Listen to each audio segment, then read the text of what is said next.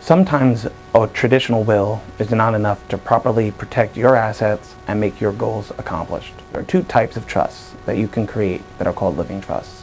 One is revocable and one is irrevocable. The revocable trust is exactly what it sounds like, a trust that you make that you can terminate, i.e. revoke. The purpose of it is to make sure that your wishes are kept private and free from prying eyes. A will, unlike a trust, is a public document.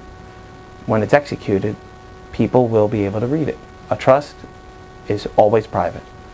It also gives you more control over the exact ways your life's earnings, your assets, your wishes are distributed. The irrevocable trust is also exactly what it sounds like, a trust that you can never revoke. The reason you can't is because it's a very powerful document. It's not like a regular will.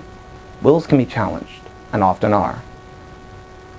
An irrevocable trust traditionally cannot, because it is irrevocable and not controlled by you.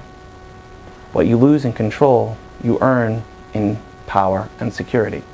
The creation of an estate, or as I like to think of it as leaving your legacy, is a process, because it's me learning about you and your life, your accomplishments and your goals. If I come to your home in about a half an hour, talking with you, learning about you, I can find out what is best for you, a traditional will, a revocable trust, an irrevocable trust, or a combination of all three.